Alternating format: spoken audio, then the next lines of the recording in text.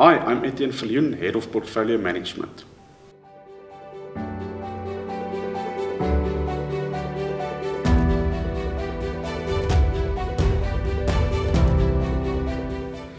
The JSE had its best quarterly return in 15 years, outperforming most emerging and developed market peers.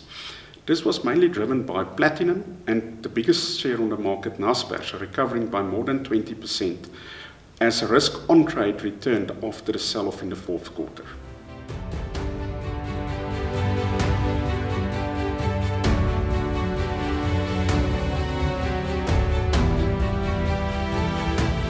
We saw a tendency for local shares to rally after results.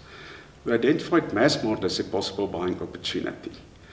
After 5 struggling years, new management and a promising turnaround strategy attracted our attention.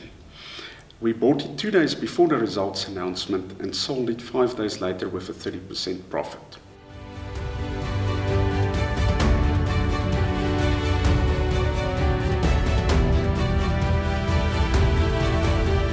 We also bought JSE as we expect the elevated trading levels caused by the turmoil of 2020 to continue. We also expect positive emerging market flows to boost volumes on the JSE. The JSE also boasts a very attractive dividend yield of more than 7%.